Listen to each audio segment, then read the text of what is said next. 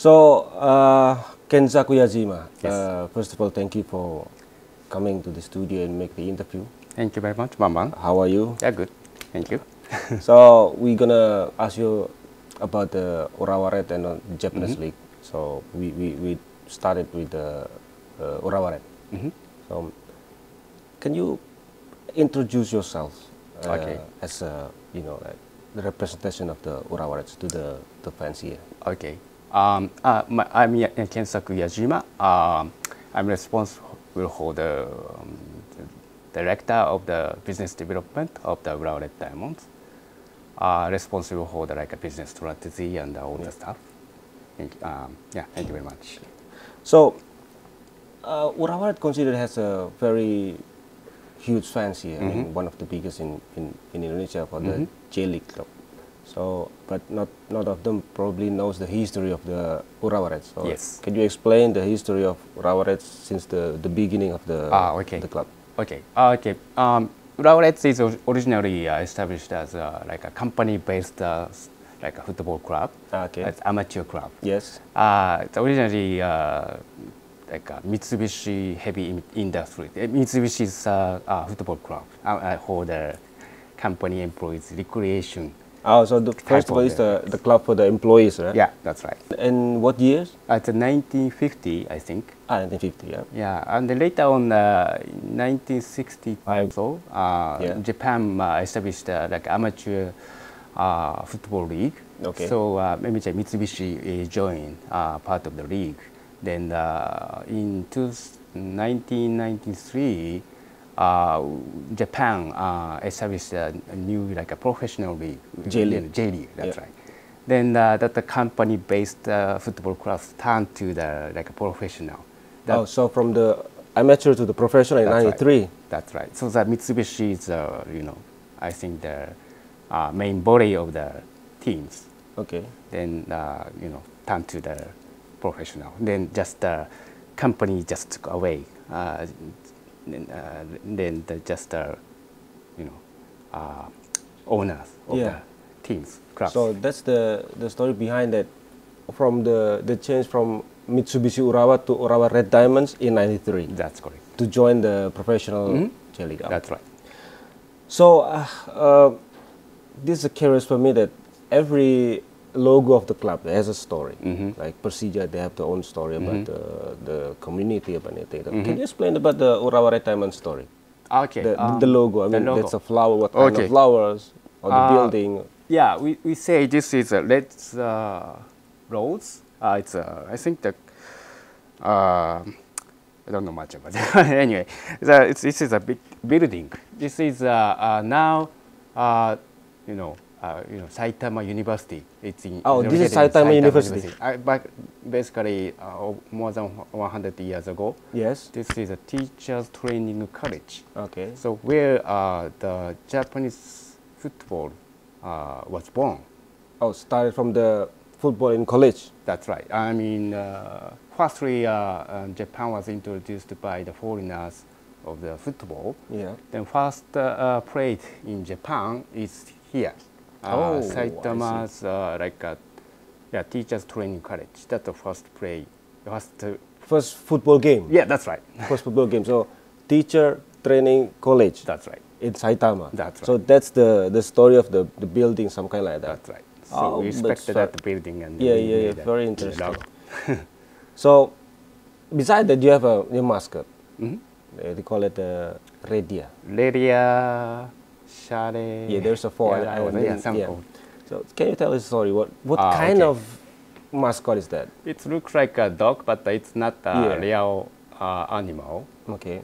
Then our fans and supporters are so conservative, and actually they don't like them to be in the pitch. Yeah. But we have also women's teams. Yes. So so more like a children or ladies are coming to the stadium. So they like the mascot. So in the women's only women's game match, these mascots are on the pitch. In the pitch. Then So there's 4 mascot. 4 mascots. Oke. Jadi itu adalah sejarah dari Urawa Red. Dan kita akan sambung di segmen berikutnya tentang apa achievement dan lebih dalam lagi tentang Urawa Red.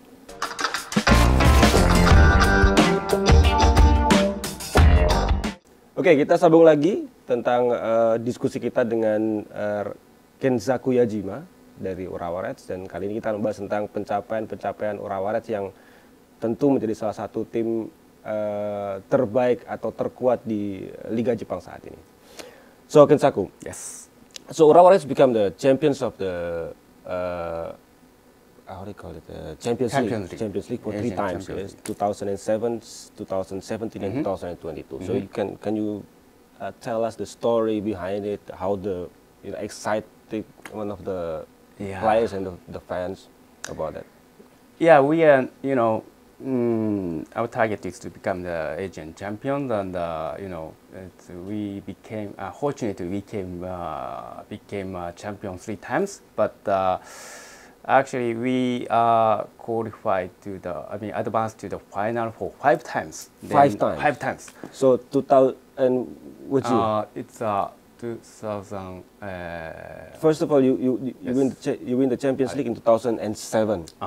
Then 2017 and 2022. So then anyway, the 2018 we are beaten by the Al Hilal in the Al final. Hilal, yes. We became the second place. Yes. But last year, Yes. we became a champion. I mean, we beat the Al Hilal. Yes. Because we tried to revenge because we lost You the game in 2018. We are just targeting to beat them again, Al Hilal. So that's why the last year, we did it. Yeah. So that's the most memorable Game. Because you We lost did. in 2018, then you Right. revenge 2022. That's right. Okay. So beside that Champions League, what others achievement that Urawa already retained? Yeah, actually, we in the J League we just did only 1 time for the championship. Yeah, okay. But a lot of the for example, Emperor's Cup. Emirates Cup is considered like the same like FA Cup? No. Something like that. Yeah. Okay. And Ruban Cup, it's a J League Cup, we say. Okay. We did some championship we did, and So the champions of J League in which seasons? 2006. 2006. Yeah. Also before you qualified to the 2007. That's right. That's right. Champions League. Actually, it used to be a J League with a 2-season systems. Okay. Then we became a champion the first half of the champion. Oh, the system like in Argentina, Apertura, and right. something like that. Yeah. But at that time, we lost in the last second. half. That's right. Okay, That's second why- round. Yeah, Because second eventually we just achieved only 1 championship in 2006. But other than that, I think we did twice for the as a half season champion. And also, as I said, like some like Emperor's Cup or Ruban Cup, we achieved the championship. Okay. Right. So in your opinion, who is the best player Okay. so far for the Urawa Red Diamonds? Yeah, a lot of the legend player we have, like originally Mr. Fukuda. I'm not sure if you know that. Fukuda, yeah. And like Takahara, I know. Shinji Ono. Shinji Ono. Now Mr. Endo, he's still playing for the Liverpool. Yeah. And Mr. Hasebe, he's Makoto Hasebe. Makoto Hasebe, he's playing in Frankfurt. I think Makoto is, in my opinion, one of the best players in Urawa because. And now he's still playing. Yeah, that's right. He's already at the age of 40. Yeah, that's right. And playing in Germany. That's top right. flight. Actually, that's right. Actually, we are partner club of the Eintracht Frankfurt. Oh, okay. So Urawa Red and Eintracht Frankfurt is partners. Yeah, that's right. And then, we have a lot of communication and have opportunity to speak with Mr. Makoto Hasebe. And he's so smart guy. Yeah. He's the captain of Japanese national team. That's also. right, used to be, yeah. So he knows a lot of things about club management and how can become the athlete for a long time, such kind of stuff. So yeah, he's in that point of view. I think he's the best player. So he has also become the ambassador for Japanese football in Europe. That's right. That's right. Okay. So in terms of the rivalry, every club in the world, they have a rival. Like PSJ will the rival with Persebaya or Persib. So Urawa Reds, who's the big rival of Urawa Reds? Okay. So in J League, historically we had a long rival relationship with Osaka, Gamba Osaka, or Kashima Antlers. Yeah, those two are big rival for us.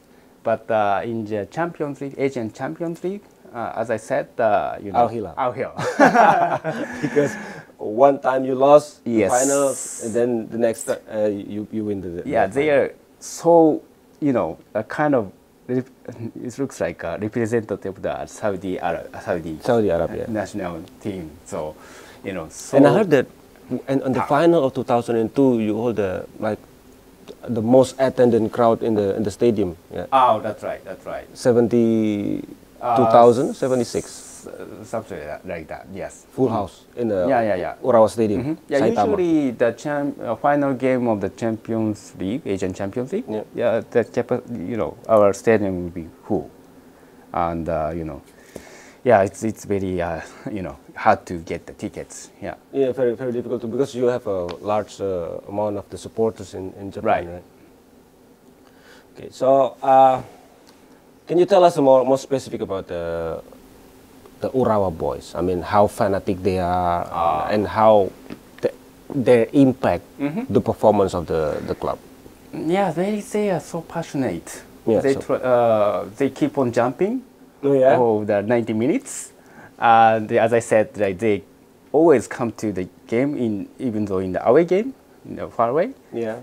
Even in the Saudi or overseas. Qatar or overseas. Abroad. Yeah, that's right.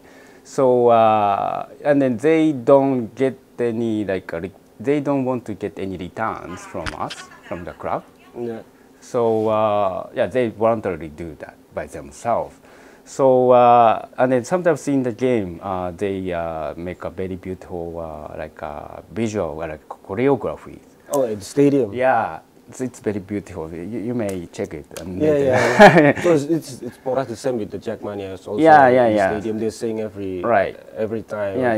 Finish the game. Yeah, the bottom line is that they try to the aim of coming to and supporting us is just to make us win. Yeah. That's very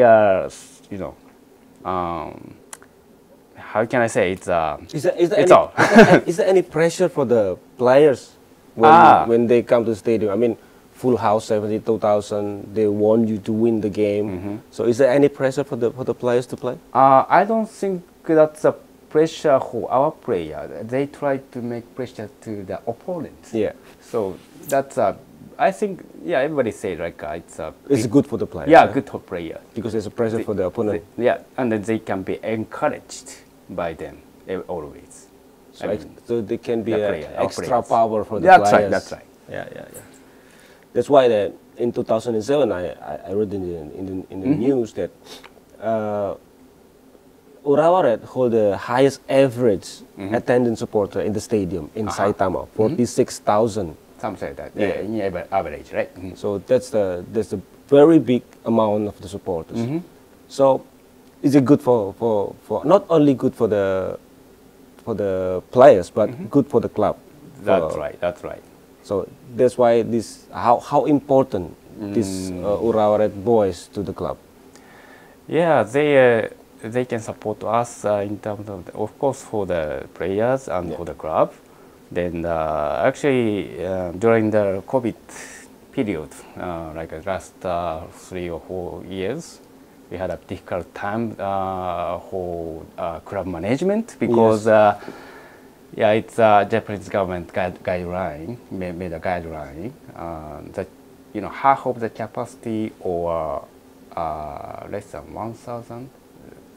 Yeah, only less of 1,000 people can attend the stadium. That's right. Then, actually, our club management, balance sheet is kind of bad shape. Yeah. But they now finally they returned to the stadium, like last year to this year. So it's gonna be more encouraging to the players and also to the club itself. Yeah. So we hope we want to closer to the record we achieved in the past. Yeah. Or more. Yeah, because the attendance of the crowd is very important for the club. That's right. In terms of economic. That's right. That's right. And as you know, then in the last in the COVID time, 2 years COVID, I think in every club in the world has a problem with the financial because of the fans cannot attend the stadium. Right, because in the Europe, I think they can get some broadcasting rights from overseas. Yeah. But in Japanese football, sometimes it's still hard to get such kind of revenue. So it's a good encouraging for them to come back to the stadium. Yes, it makes everybody happy. Not only the club, also the players. Because when you play without supporters, you feel like something missing, right? That's right. I think you know. Yeah, I was a player, so every time we play, we want our supporters to support us, so it look more alive. Yeah. Okay, so Urawa Red Diamonds is one of the founder of the J League in '93. Yeah. So can you tell us the story behind it?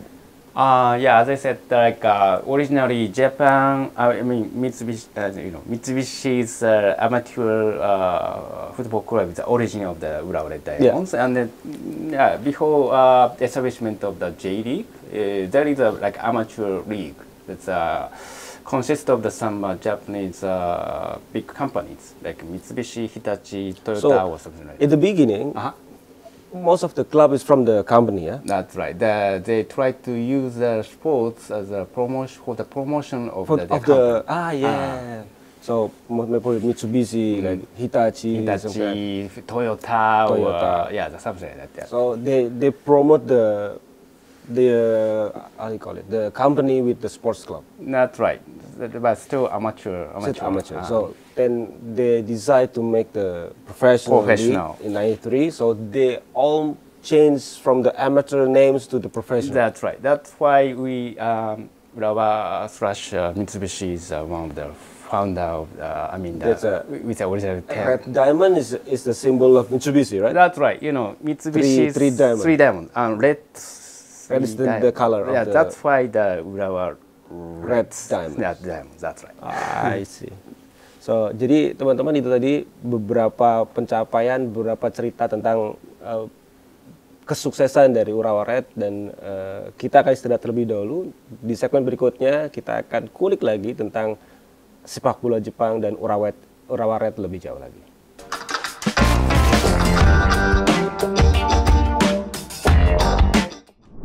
Kita lanjutkan obrolan kita dengan Kensaku Yajima tentang Urawa Red dan sepak bola Jepang. Nah, di segmen terakhir ini, segmen ketiga, kita akan bahas sedikit tentang bagaimana sepak bola Jepang dan para pemain Jepang yang kita tahu akhir-akhir ini atau mungkin 10 atau 5 tahun terakhir ini banyak bermain di Eropa.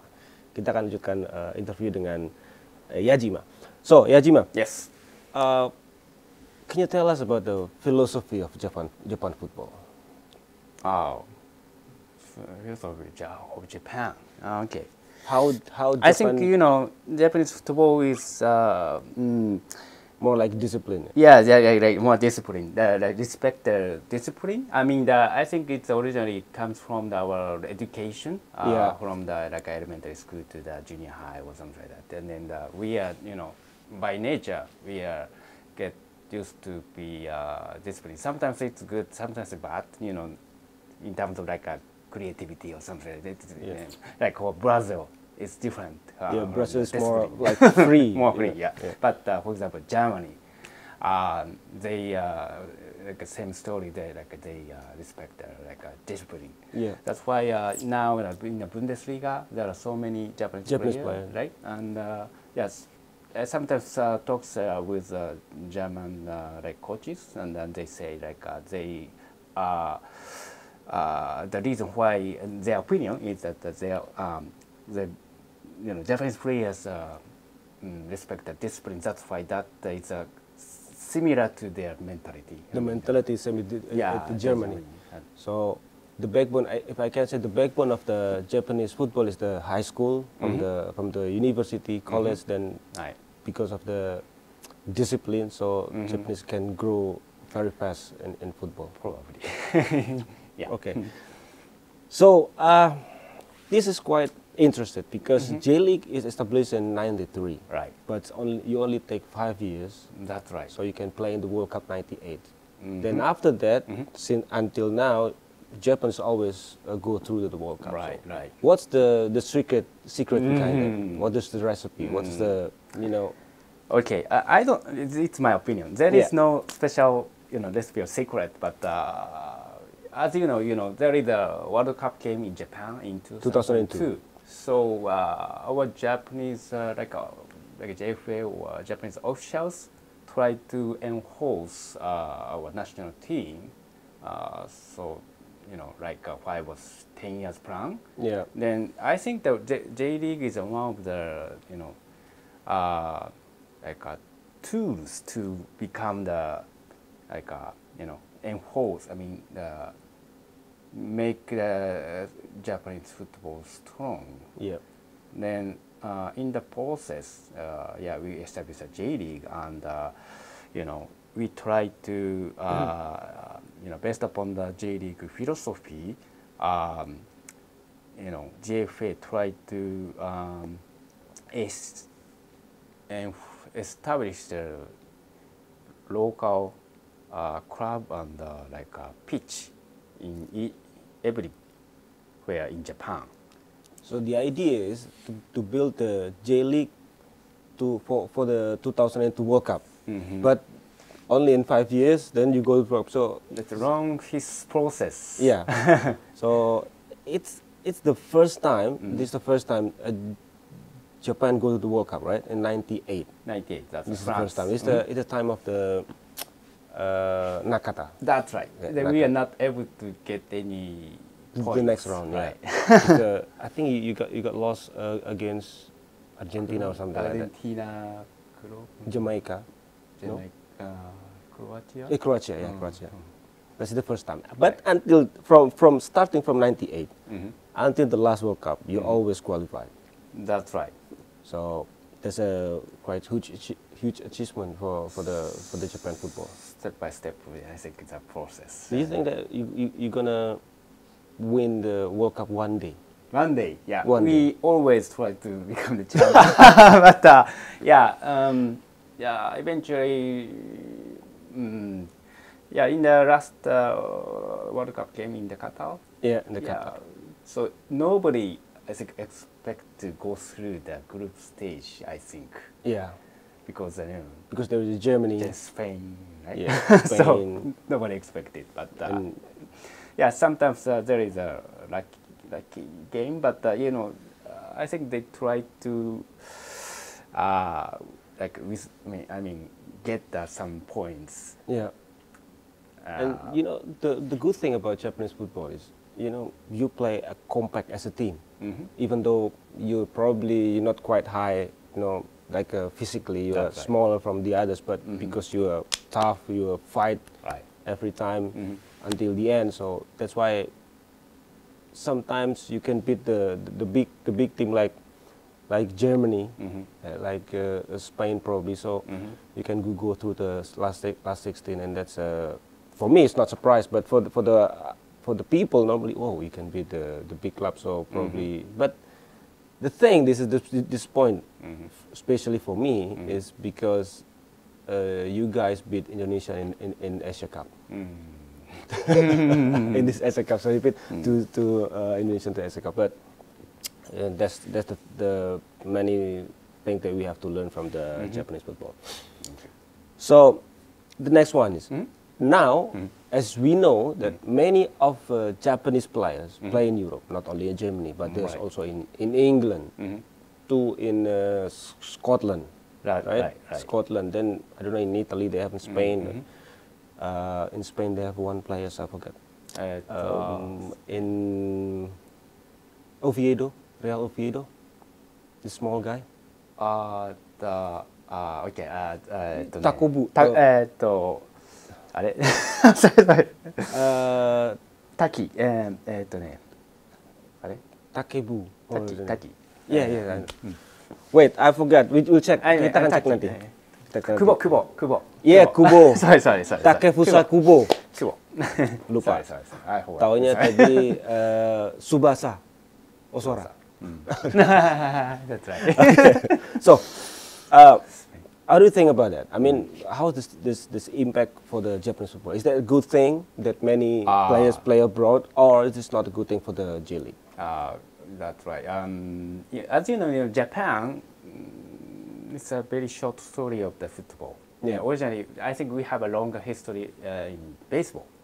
Yes. Where baseball country. Sohei Ohtani. That's right. Sohei Ohtani, I know. So we still, 30 years since we had a professional league. Yeah. So, of course, in Europe, more than 100 years history they have. So we respect their history and,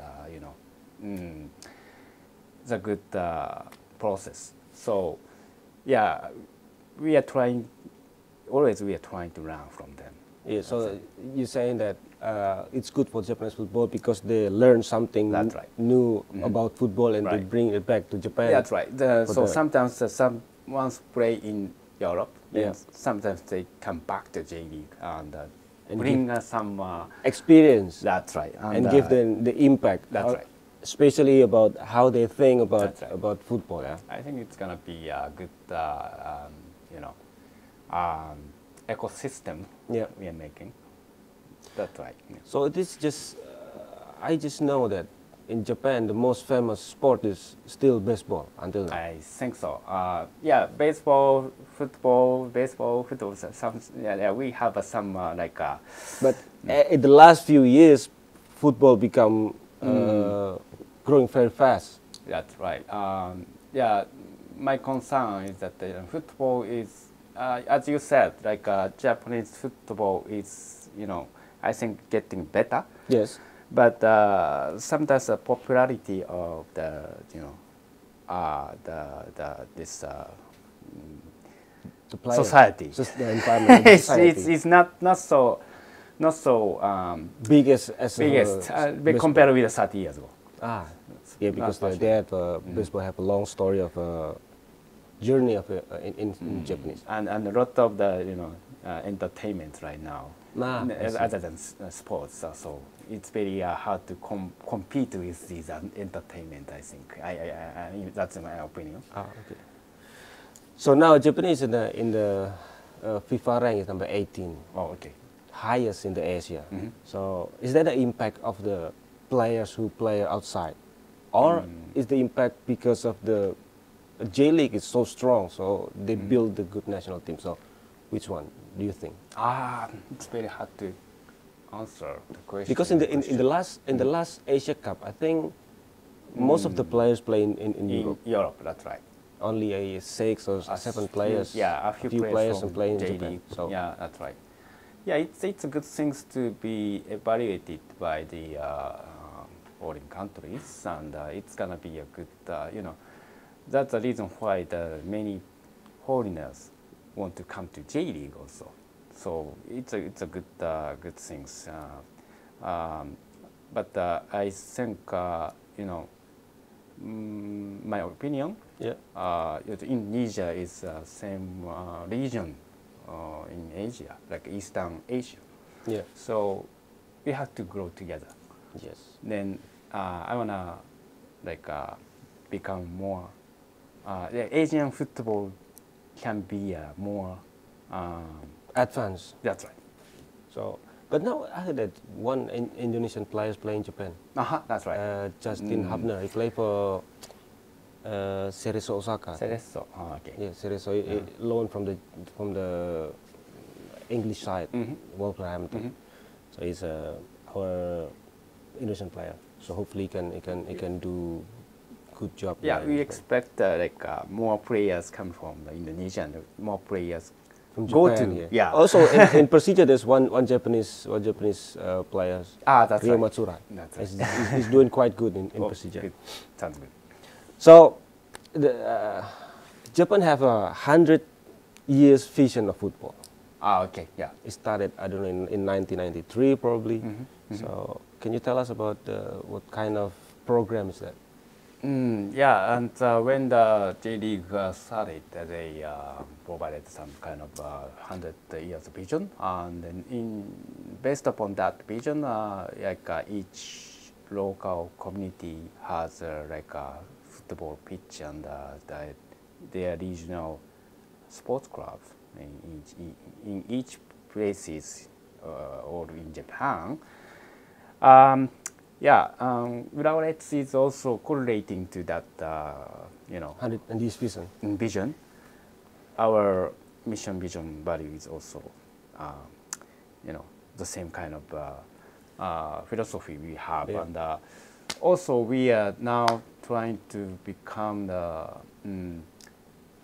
window to the world through Saitama, through the football. Such kind of vision we are trying to achieve.